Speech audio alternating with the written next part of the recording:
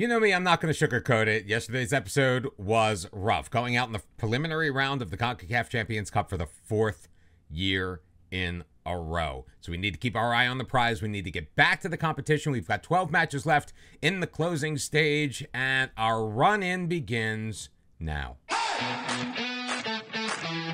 Welcome back, one and all, to episode number 44 of The American Dream. I'm Mr. Cellophane. If you've enjoyed the series so far, make sure you hit like and subscribe and do all of the things to feed the algorithm and get this video out to as many people as humanly possible. Thank you very much for all the support you have given so far. It's not all doom and gloom. We've played 10 matches of the closing stage of the Primera División de Costa Rica.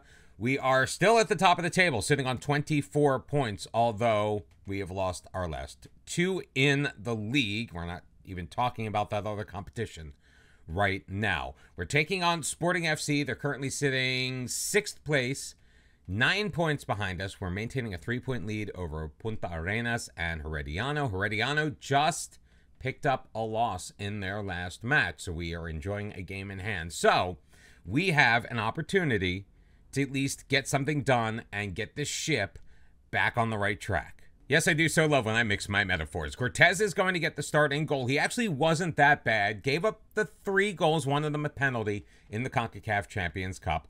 Can't really blame him. Kevin Chamorro picked up one of the league losses, so it hasn't been all that bad for Cortez. Hopefully he can step things up, though. His average rating is not fantastic. Our back four today is going to consist of Freddy Gonzalez, Ronald Ngubame, Gerald Taylor, and Hugo Cordero, the 18-year-old we picked up in the transfer window. He is going to get the start as our right back. Brandon Chacon will man the midfield. Elian Quesada-Thorn and Ramon will be out on the wings. Manning the number 10 is going to be Diego Moreira, sitting in support of Esteban Cordero. Cordero getting the start over Emilio Lopez, who is recovering from an injury. Both players sitting on 15 goals. Co-team leaders. We have put the ball in the back of the net this year. We just have not done so recently. We're also back to our original tactic, the experiment in the second leg of the CONCACAF Champions Cup. Yeah, we probably shouldn't have done that, but you know what? Lesson learned. Pineda grabbing the ball out of the air, and he'll get things started for Sporting. We are in our white kits with the purple sleeves. Chacon in control, feeding it ahead. Cordero wide for Romero. He's got a runner in Moreira. He picks him out, takes it deep. Side angle shot will hit off of the post, and Sporting will take over. Again, we are living and learning. The team is still trying to bed themselves into our tactical setup. Yes, they ran a 4-2-3-1 before we got here. Obviously, it was different as far as the instructions and the roles were concerned. So it will take a couple more matches at the very least. Hopefully by the end of this string of 12, we will have figured it out and we'll move into that playoff stage, which I'm not 100% sure how it works or what it's going to look like, but I'm fairly certain at this point that we're going to be involved in that. We also, on 71 points for the entire year through 32 matches, are sitting at the top of the overall table. How it all fits together, though, we are going to have to see. Corner kick opportunity coming up for Sporting. Navarro to take it. Now, we are on the road. One of the reasons why we went back to our original tactic is this is another one of those short but wide pitches, much like the one where we play in Saprissa. So hopefully we'll be able to find that success. And while we haven't looked sloppy in the first 30 minutes or so, we haven't looked incredibly sharp as well. Quesada keeping with it, feeding it up the right wing. He's got Ramon with a little bit of space across into the box. Quesada-Thorn will track that down as Navarro is unable to clear it. Lays it off for Brand across Chacon, met with resistance from Perez, so we'll play it back to Ngubane. Chacon, once again, being marked rather tightly, so he'll just play it back to his goalkeeper. But Cortez getting it restarted quickly. Ngubane up to Quesada-Thorn. His cross finds Cordero. He will find the back of the net for the 16th time this year. And finally, Saprissa taking a lead. I honestly don't think I've been so happy to score a goal, any goal. Just a minute or so later, Quesada-Thorn feeding Ramon, has it knocked away. Cordero gets it back. Nice pass through the Ramon into the middle. Cordero's got it.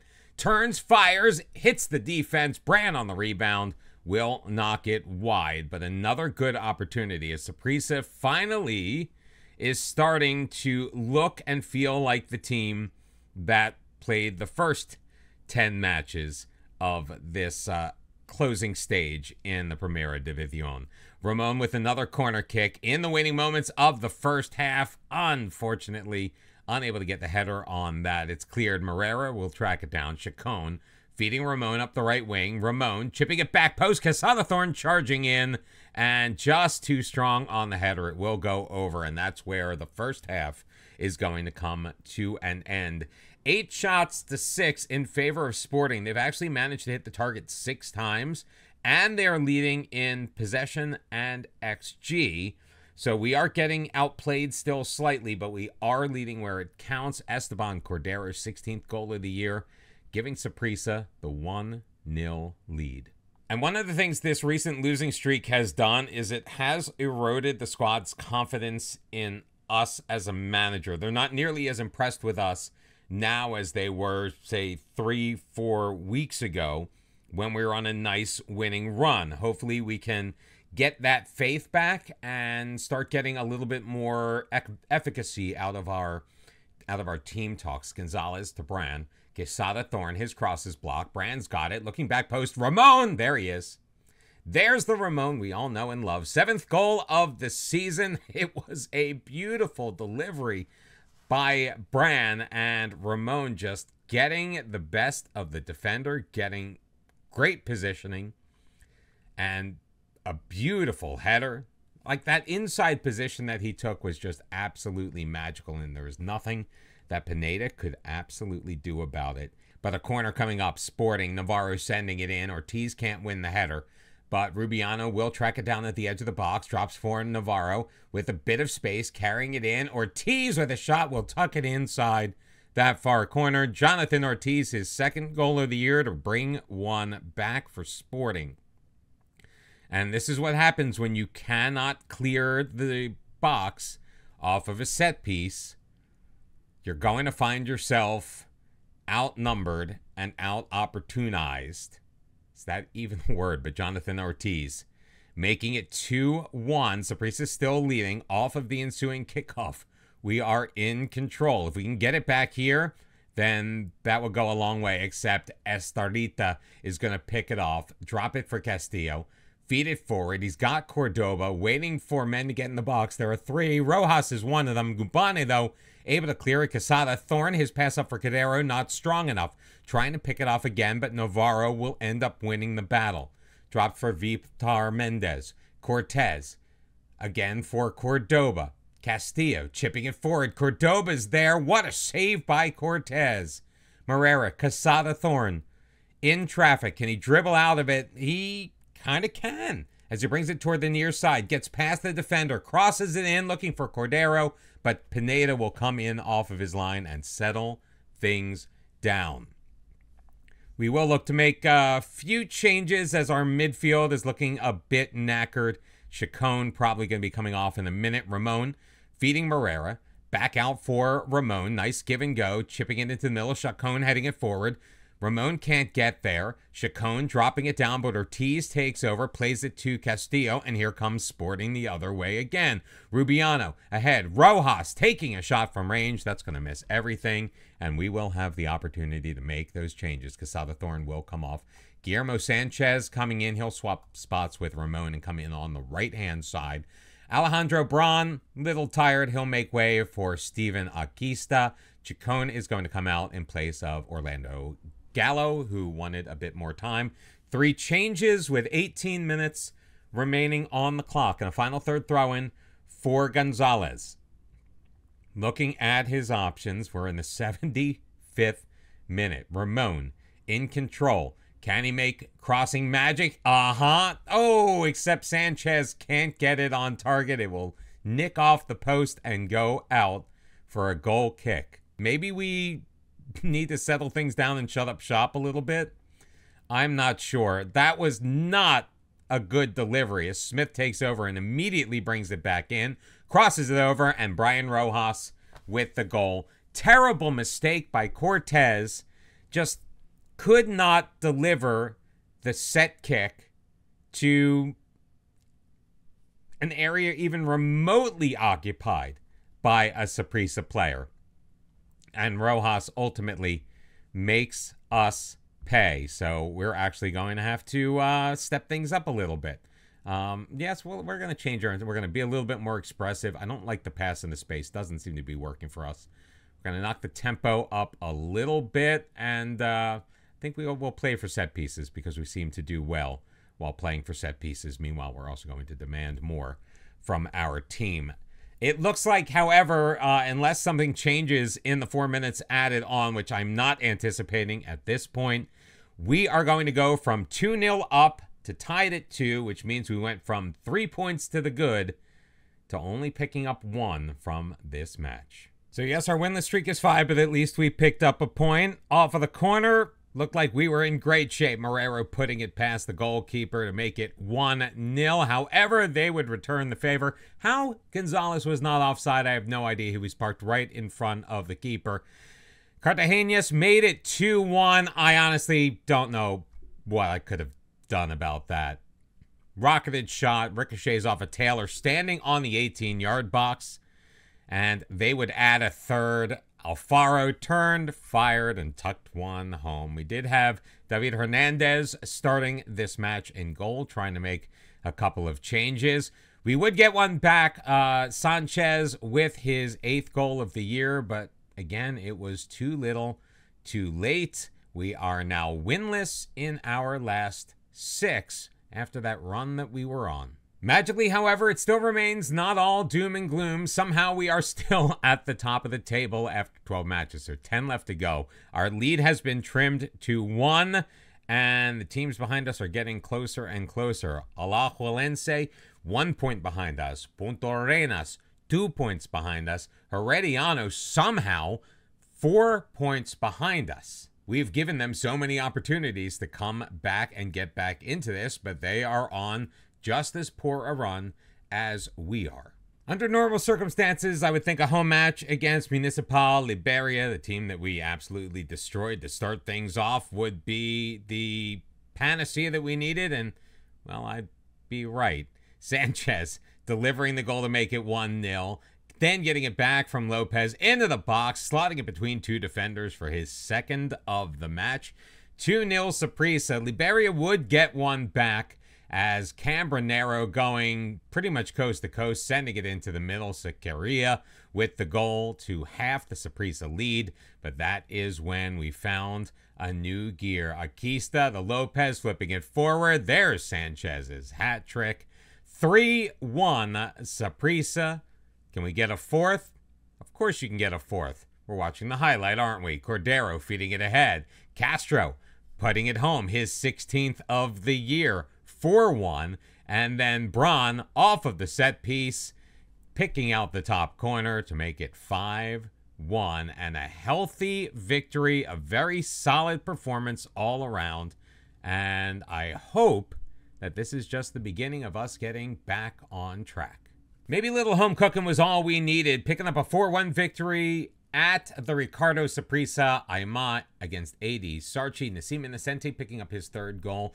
Edinho tied things up in the 41st minute, but the second half is where Saprissa took over.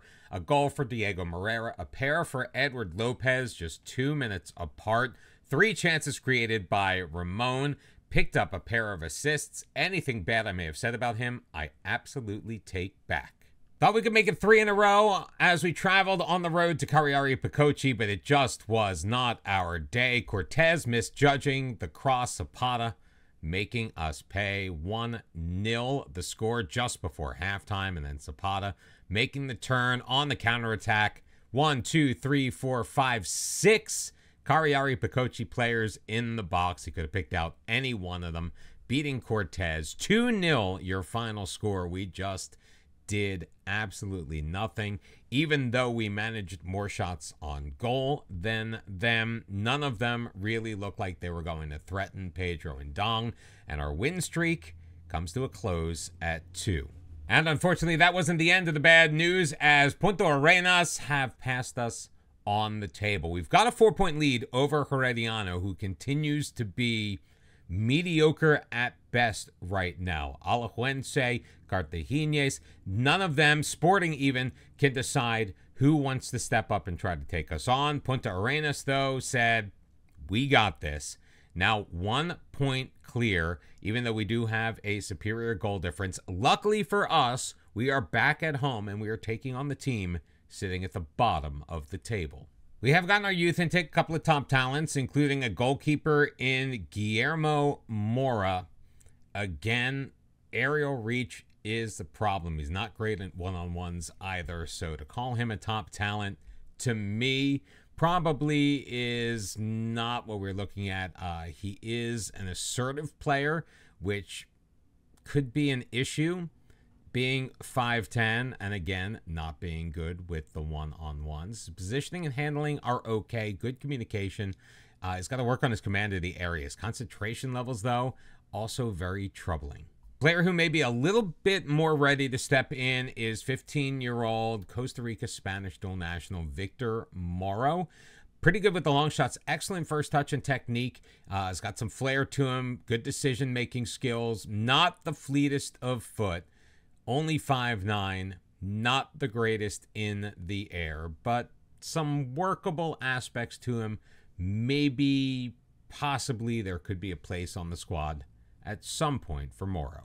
We started off the closing stage very successful with the system that we had set up. Every time that we have attempted to make a change to that, it hasn't quite worked out. We tried to be a little bit more defensively responsible in the last match because we were out on the road. That didn't work. We tried to change the system last episode in the CONCACAF Champions Cup, second leg on the road. That didn't work. So we're going to go back with what we know has worked. Doesn't work all the time, but it's worked more times than not. We are rotating the squad around a little bit. It's only a couple of days since the last match. We're taking on the team at the bottom of the table. Cortez is going to start in goal. Quesada, Thorne, Innocente, and Ngubane and Herrera will be the back four. Manning the midfield will be Steven Aquista and Alejandro Braun. Ramon and Johnny Castro will be out on the wings. Morera's going to man the 10, and leading the line is Edward Lopez. Of our two recent wins, both of them have come at home. If we can keep that trend going, it will set us up for a fantastic finish to the season in tomorrow's episode. 6 left to go after this one. Just sitting 1 point behind Punta Arenas. If we can secure this victory, we go back to the top of the table, and that is where we need to be, assuming Punta Arenas does not win. Are they even in action right now? They are. They are at home against Perez Zeledon, tied at 1, 6 minutes into the match. Brand with the corner. Knocked away by the keeper coming off his line. Ramon up. Castro can't tuck it in, but the rebound off of the post comes to Edward Lopez. His 18th of the year, and Saprissa leads 1-0. Frankly, that one was all on the goalkeeper, Segura. He came to punch it out, which left him out of position as we were able to recycle it quickly. First shot missed the open net, but luckily it came right to the foot of Edward Lopez, who was able to make them pay. Punta Arenas still drawing 1-1, so a victory here would most definitely put us back into first place on the table with 6 games left to go. Innocente to Brand, throwing it forward, looking for Lopez, headed away by Renato. Brand wins it back. Castro's got it. He's got a little bit of a knock. We're going to keep an eye on him. He's taken down in the box, adding insult to injury. Zimmerman trips him up, but the penalty has been awarded. And Brand will step up to take it, and he will deliver it into the bottom corner. 2-0 Saprissa. Alejandro Brand making good from the spot. And it was a goal that we needed because Punta Arenas has just taken a 2-1 lead. Not a great corner there for San Carlos. San Carlos coming into this match sitting at the bottom of the table on 9 points, just the 1 win. So they have managed 6 draws in the 19 matches that they have. 19 matches? They haven't played 19 matches. Nobody's played 19 matches. 45 minutes in the books. And Ramon looking to add to it off of the corner, trying to pick out Innocente. He does. It looks like it deflected off of the head of one of the defenders. It doesn't matter. Innocente is going to get credit for the goal, his 4th of the year.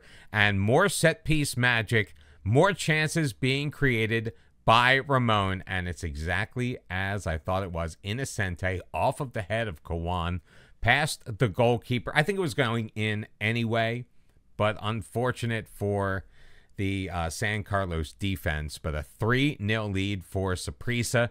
Brand, can we make it 4? No, Ngame can't get his head on it. Montero able to clear. Akista settling it down, playing it across for Morera.